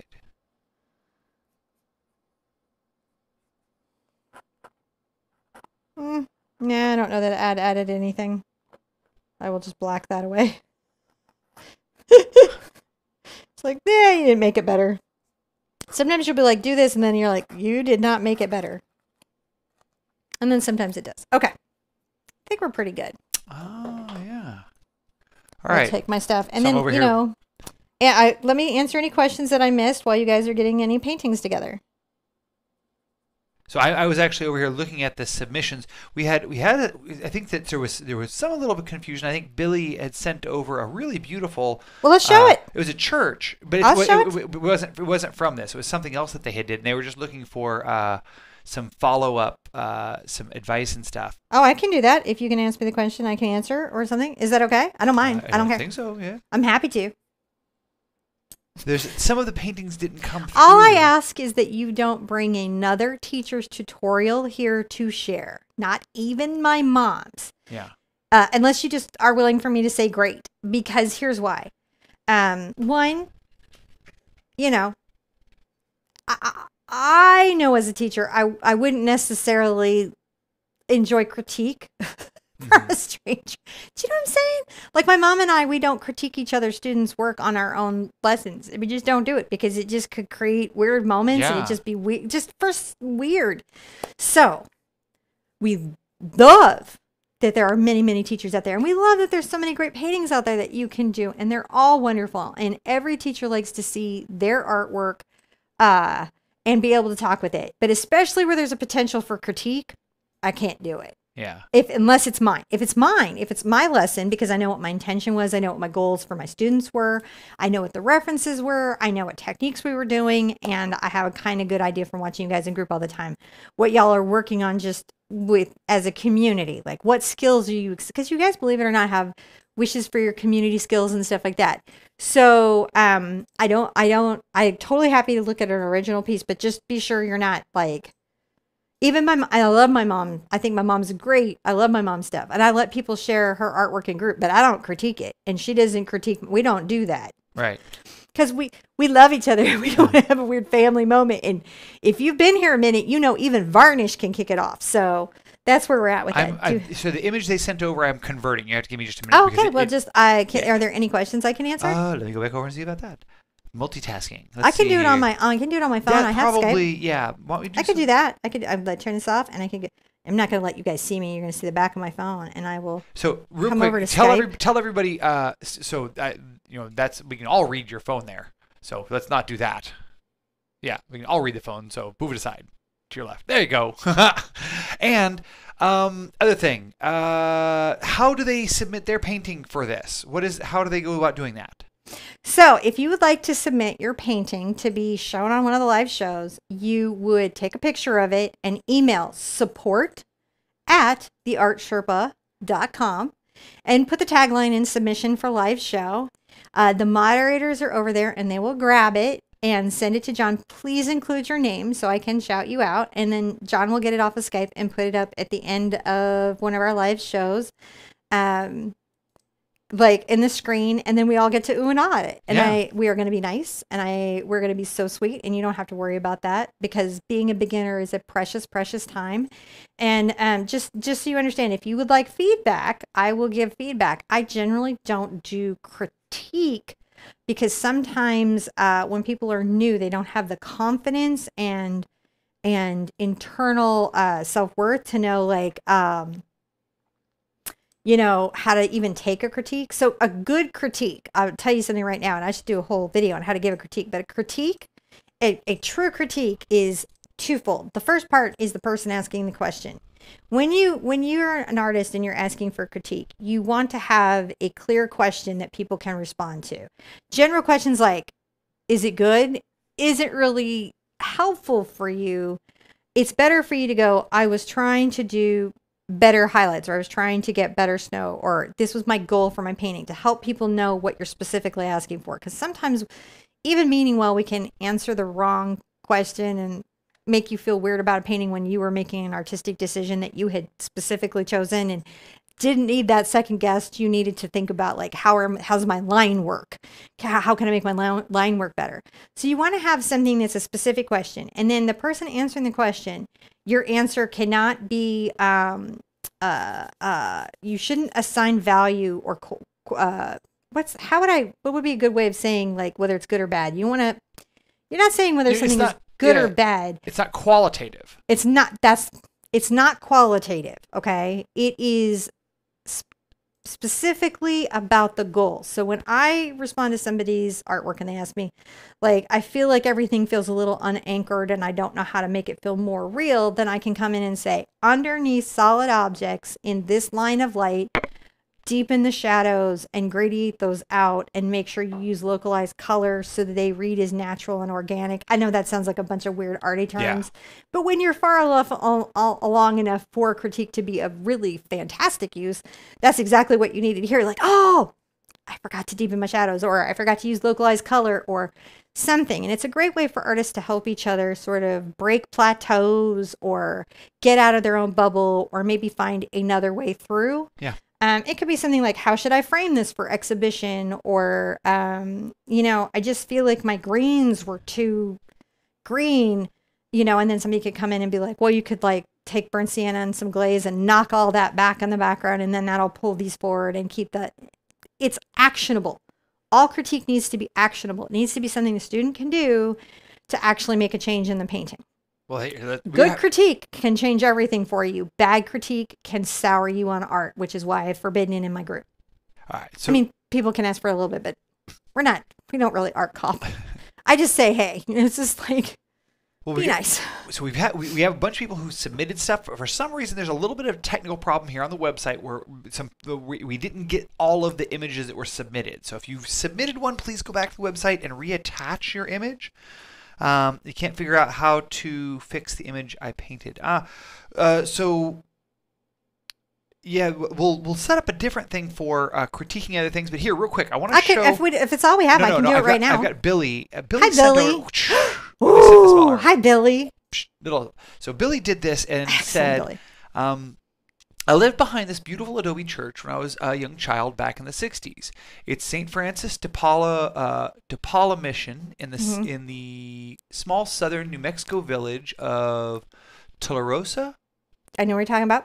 Okay, I didn't attend services there, but I grew up daily hearing the beautiful church bells. This painting brought back many happy memories of my childhood. I think that's a really cool painting. I love that. That is wonderful. I can even hear the bells. I love that.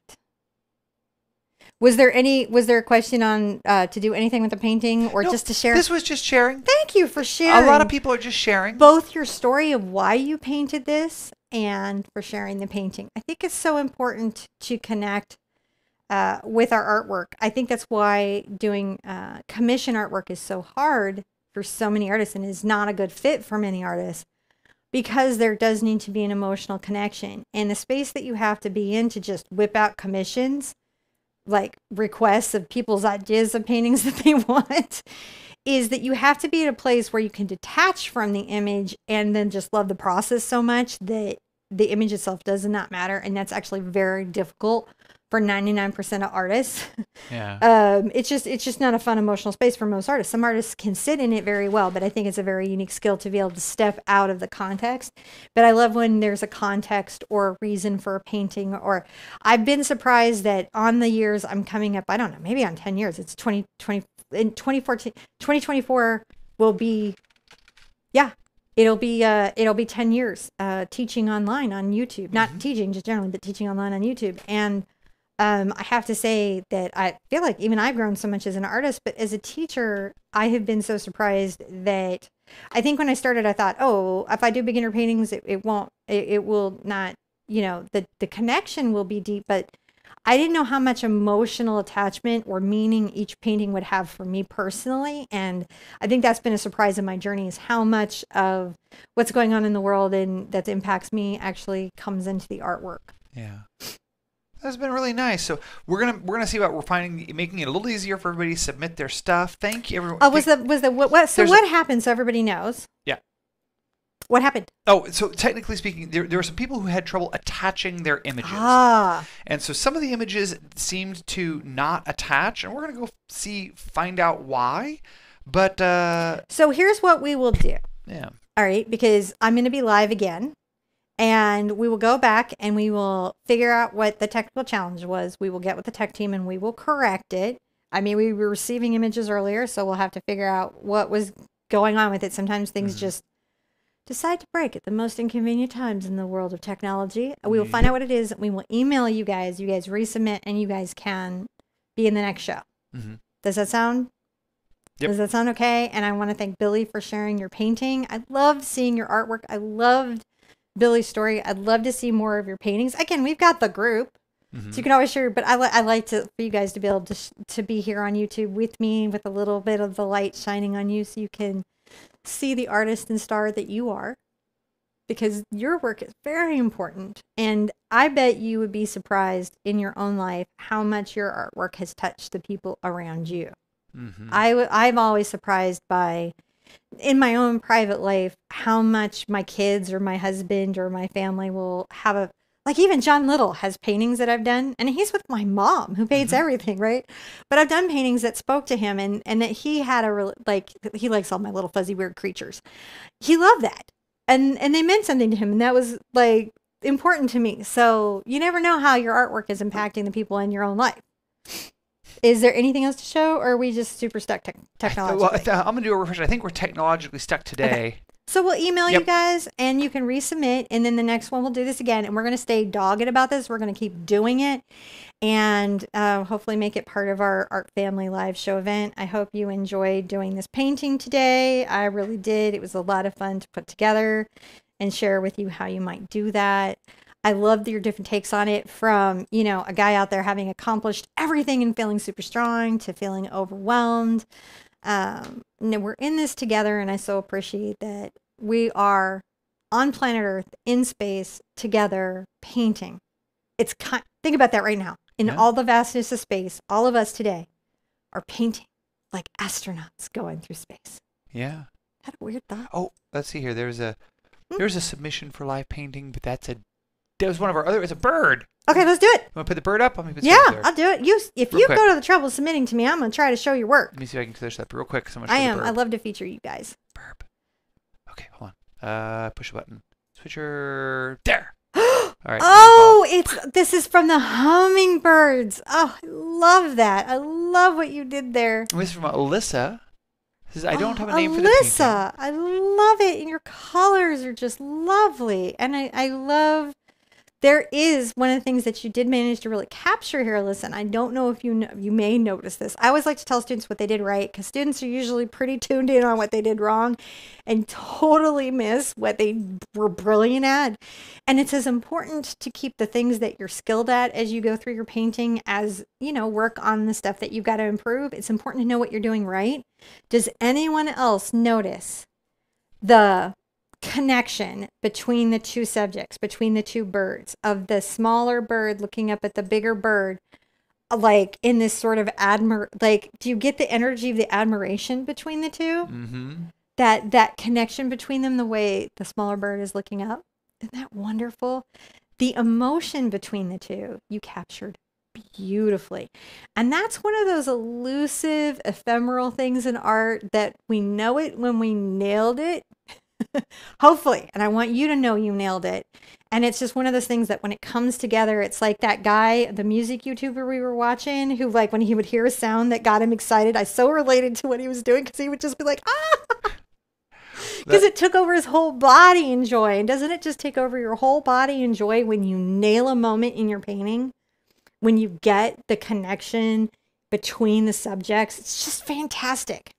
Jules had shared a whole bunch of really pretty paintings that they had painted, and we're just sort of interested in sharing what they were working on. So I'll go through them real quick. Jules. Here's one. Oh, that's very atmospheric. I like that. What I mean is that the lines are not hard, and we get the sense of it being not like a crisp, bright day, but it's misty, and it's like that feeling in the morning when you're going through a city. And I love how Jules used diffuse line and muted colors, and there's a couple of them here. Just like that softness through the piece to create that misting there. That was really man, that one went that's sideways. It went sideways on me. Great texture, and I love the red roof and the color. I liked your choice of framing too. It's not sideways on my my thing. Go ahead, It's a real. This is one of the sideways. ones I liked it. I know. But so here's another. See if it goes. Oh, it does the same thing. And it's, Okay, so what I'm gonna say is turn your that head. you are me. no. Everyone else has to turn their head so we can see it. Jules is just really nailing atmosphere. Yeah. Nailing it. Mist, mood. You got it. You nailed mood. I love it. The cloud bank rolling in on the boat and surrounding the boat about to swallow it whole is very dramatic. Again, so much mood. But it's sideways. It's sideways. I like it. I like these. We don't know why it's sideways. And it shows up right side up in my images. It's just loading them sideways. It's loading them sideways. Look at the blue. That reminds me of Klein blue. So another thing that I really like that Jules did here is that this blue, which, you know, is it reminds me very much in this piece of Klein blue, which is a very powerful blue. And also a great art drama story, which I will share with you in a short. But did you notice that Jules has taken that blue and put it through the painting and then the signature, and it's in the wall, in the little far up, in the plate, and then in the signature.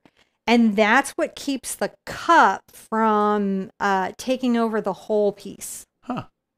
Is that distribution of that strong colors. That was fantastic. I like that. Remember to keep those strong, intense colors. You want to put a little bit of their spice around the painting.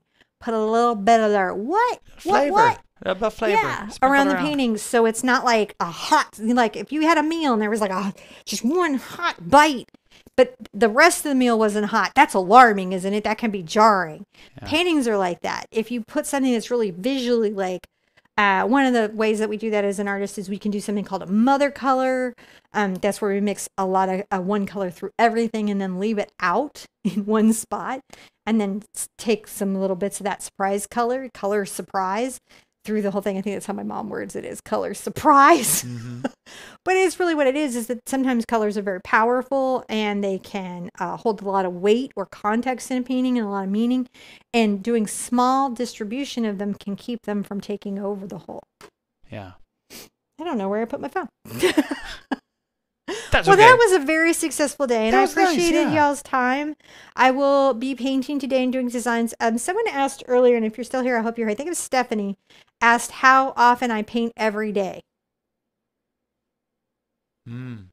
Or maybe how often do I paint? I paint every day. Yeah. And I paint for hours a day. Hours. Because it's my full-time job. So much. So I'm painting all the time. I'm having to make shorts and design things, and I love doing digital work, but I like it when I get a chance to like paint everything just like on the canvas and then put it up. So like now that we're stable, painting every day, doing new designs. I got some cool drippy lips, and I got some fun stuff coming up.